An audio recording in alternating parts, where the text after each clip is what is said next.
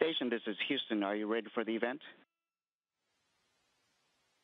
Houston, this is Station. I am ready for the event. Sky Sports, this is Mission Control Houston. Please call Station for a voice check.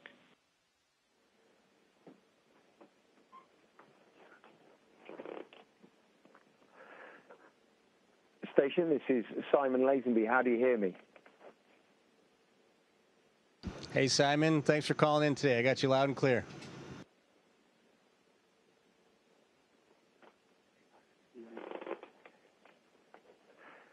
That's fantastic.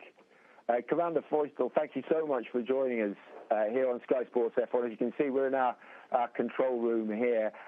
First of all, how's the view up there? Well, as you may have seen from some of my photos of Earth, the view is pretty fantastic. It never gets old. We see 16 sunrises and sunsets a day, and I like to think of looking at the planet like staring at a campfire. You really never want to look away. The view is just spectacular.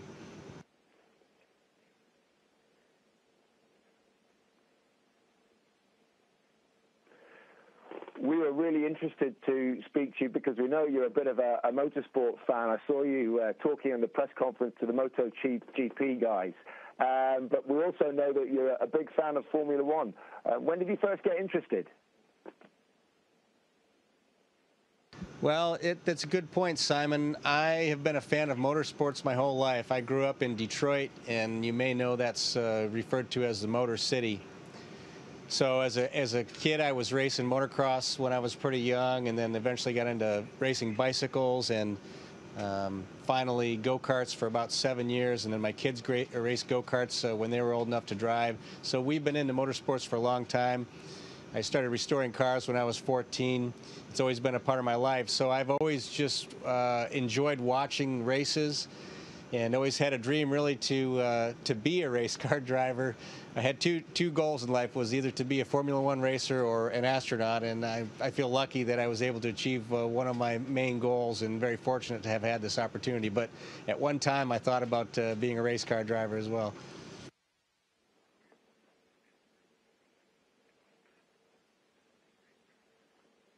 So you're pretty good then. You've always felt the need for speed.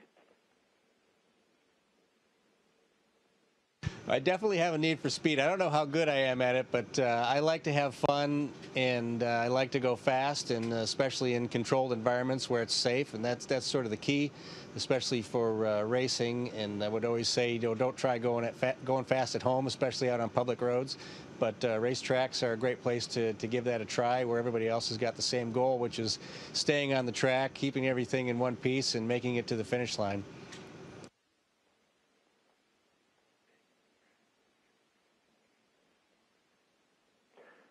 Tell me, we've got 8 races to go, and we've got a fantastic battle between the top 2 drivers at the moment in Lewis Hamilton and Sebastian Vettel. Have you been able to follow the Formula One season from up there in space?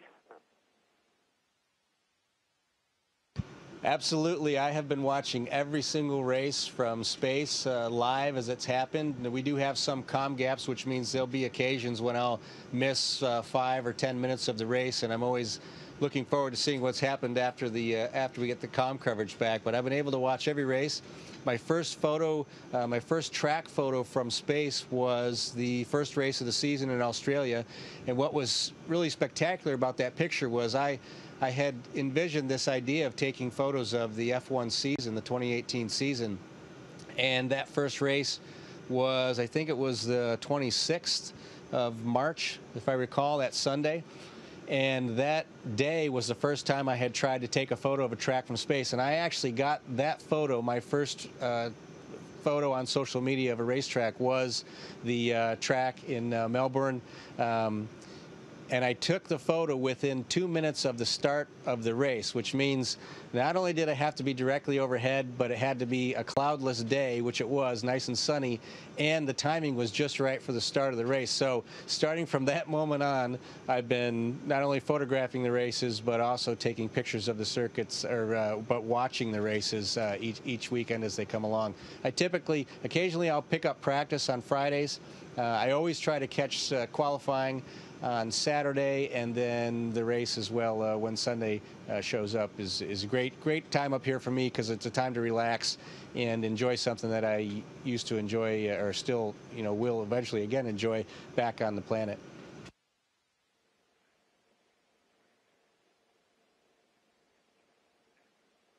Oh, that's great stuff. I mean, we'd love to invite you I don't know if you're back down in time for the Circuit of the Americas and the Austin Grand Prix. Have you been to any races live in the past, Formula One races live in the past? And, yeah, would you accept that invitation if you're down in time? I think it's October the 21st.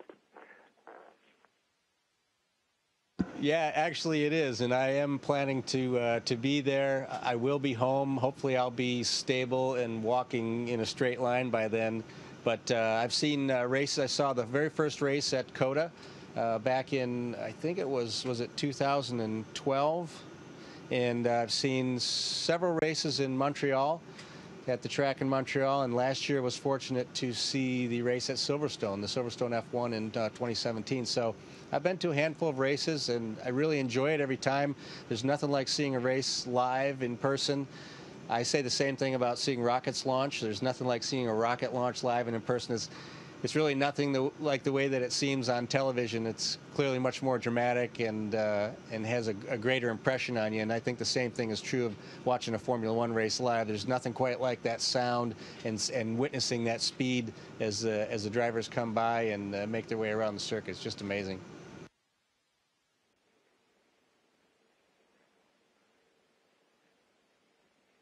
Oh, you'll definitely have to swing by or stop by and see us at Sky Sports F1 when you come down for that. We'll look forward to that. We really will, Commander Drew. Just tell us, though, if you could, a few comparisons between what you do for a living and what the F1 drivers do. We know they're used to pulling huge amount of G-force. What's the amount of G-force that you pull when you take off, lift off? Well, believe it or not, we really max out at about 3 Gs. Well, at least in the space shuttle, we used to max out at 3 Gs. The Soyuz rocket is a little bit more than that, but it's not too much of a G load. And really what we feel is just a constant acceleration as we're launching off into space, and that has to do with, obviously, the thrust-to-weight ratio of the spacecraft that we use. So the G-loads aren't that great. It's a lot less than what a military pilot or someone in a high-performance aircraft or jet would experience when they're maneuvering their aircraft. The difference is we feel our G-loads through our chest, whereas in an airplane you sort of feel them through your spine from your head to your toes. Race car drivers also feel those G-loads in their chest, both as they're accelerating and decelerating, and also, of course, they feel the lateral G-loads when they're turning, making the corners. We don't have any of those lateral G-loads except on re-entry. We do experience some of that as the capsule starts to slow down, and when the parachute comes out, as the capsule bounces around, headed back towards the planet. And we do, on re-entry, experience G-loads that are actually higher than what we experience on launch, and we can get upwards of 4 to 5 Gs on re-entry, sometimes a little bit higher. And then landing, of course, is a very abrupt, immediate G-load, which is similar to what would happen if you crashed a vehicle. Not only a race car, but just about anything. So we have a varying ranges of G-loads, but on launch, it's really not that great. It's 3 or a bit more than that on the way to space.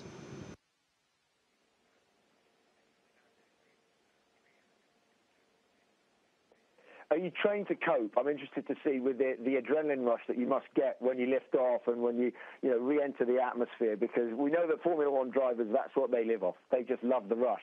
But you seem to be in a very controlled environment inside the space station. I should imagine that's bookended by exhilaration. Well, certainly on launch, there's quite a bit of excitement, and we really don't have anything to prepare us for a launch except the stories that we hear from other astronauts that have flown before us. I guess that's how you mentally prepare, just listening to what it's going to be like and what to expect.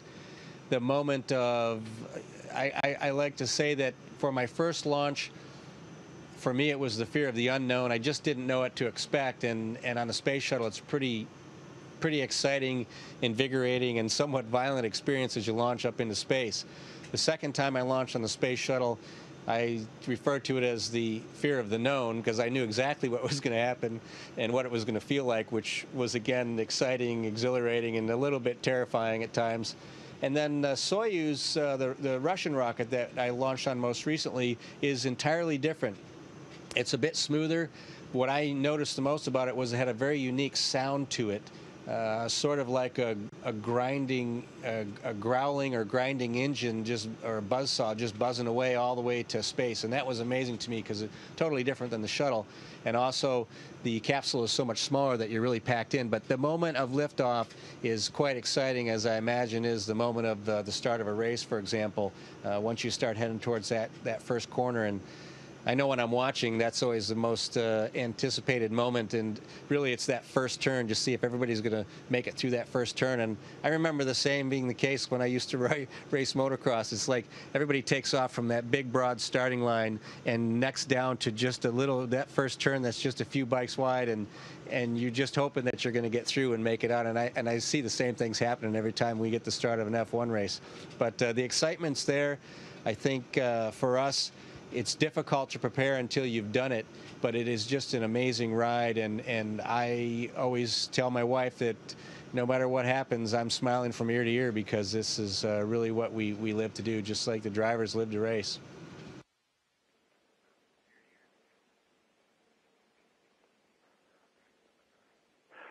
I'm not sure if you saw the start of the race at Spa last weekend, but there was an incident, as you said, at the first corner, a dramatic incident where we saw Fernando Alonso's car launched over the top of Charles Leclerc, and the halo, a safety device, actually looked like it really did its job, and thankfully everyone was okay. I don't know how many dangerous situations you've encountered during your time in space. I know you've been on a veteran of a few spacewalks, but if you were to have to extricate a driver, let's say, I've seen that process happen, and that's a fairly complex one, but if anyone was injured in space, how would you get them back down to Earth? How would you deal with that sort of situation?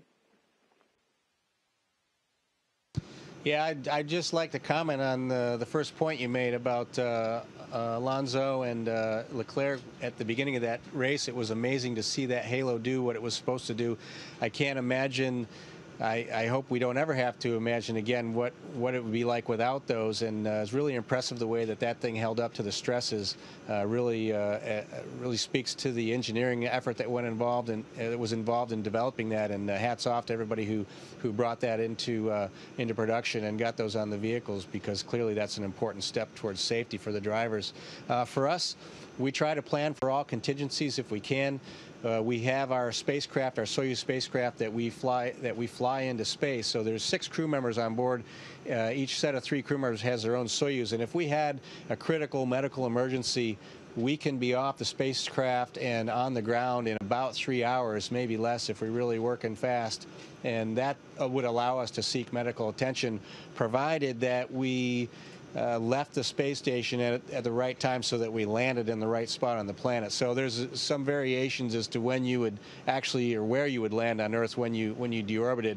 But for a medical emergency, hopefully we would be able to stabilize the crew member to allow us the right timing to undock from the space station and burn the engines on the Soyuz spacecraft so that we land in the right spot in order to seek medical attention. But we do have plans in place. We have some very basic life-saving equipment on the space station, including AEDs and the ability to install tracheotomy tubes, things like that, or trach tubes, and we have oxygen supply, a lot of medications that we can use, and of course the support from Mission Control, who's always there. We always have a flight surgeon on board on console that we can talk to about any medical emergencies we have, and in order to help lead us through taking care of a patient and stabilizing them if we need to, for possibly returning to Earth if it came to that.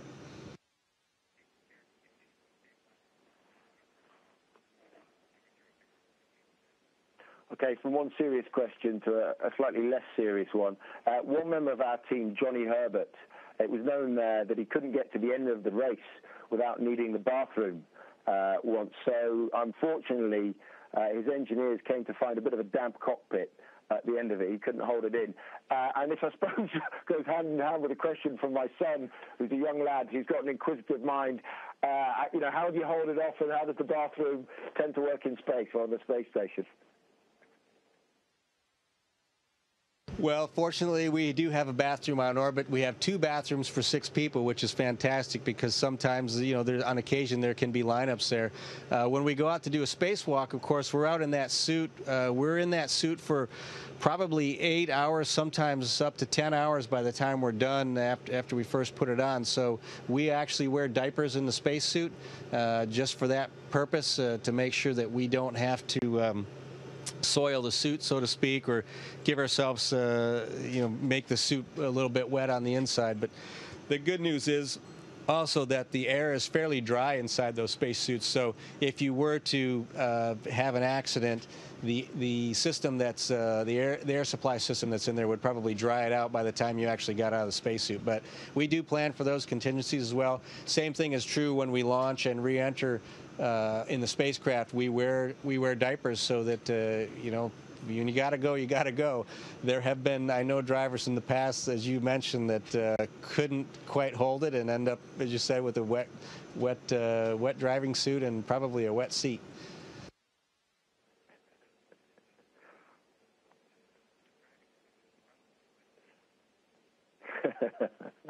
There we go, adult nappies, who'd have thought it? Also, I'm not sure I could go an entire week without an Indian meal, a chicken vindaloo.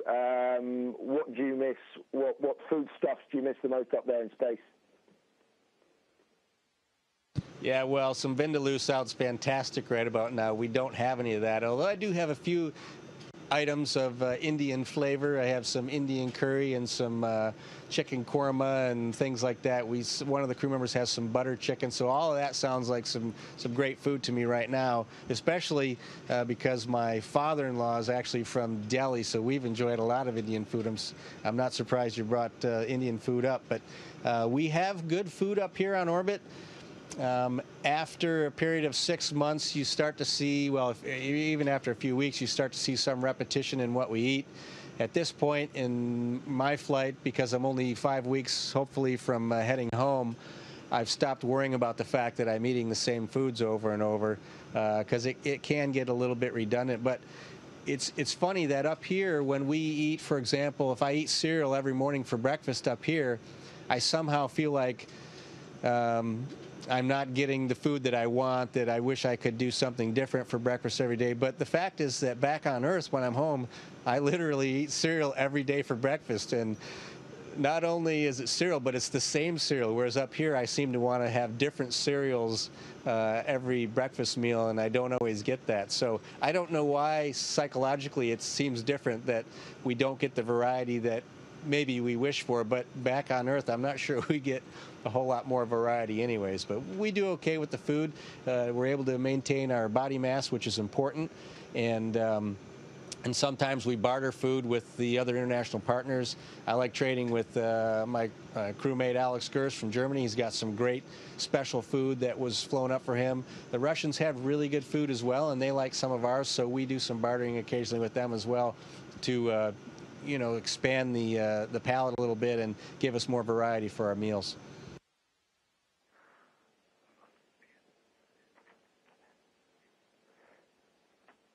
But no beer or vodka on the space station, obviously. Just tell me, if you could, before you go, the highlight of your time and the best part of being an astronaut.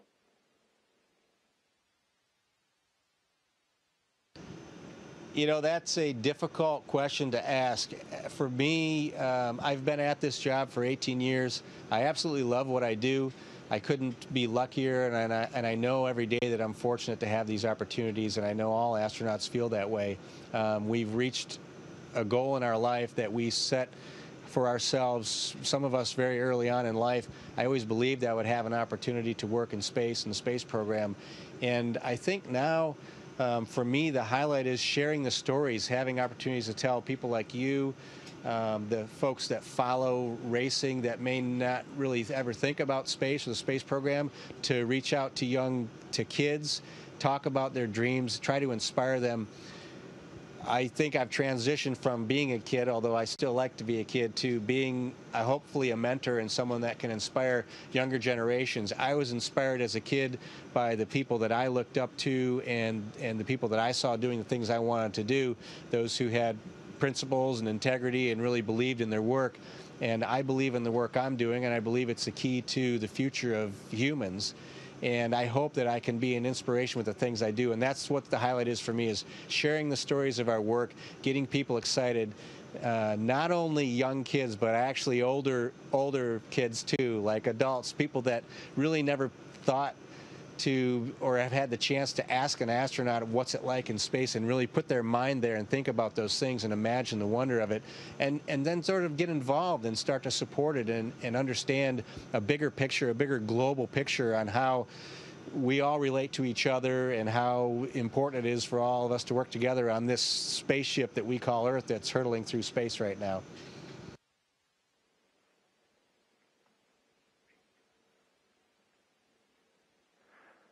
Well, I can tell you, this adult feels like a child right now. It's been an absolute pleasure, an honor to speak to you. My first ever spaceman, Commander Feustel. So thank you so much for sparing your time, and please do come and see us at Sky Sports F1 if you make it to the Circuit of the Americas. Top man, thank you.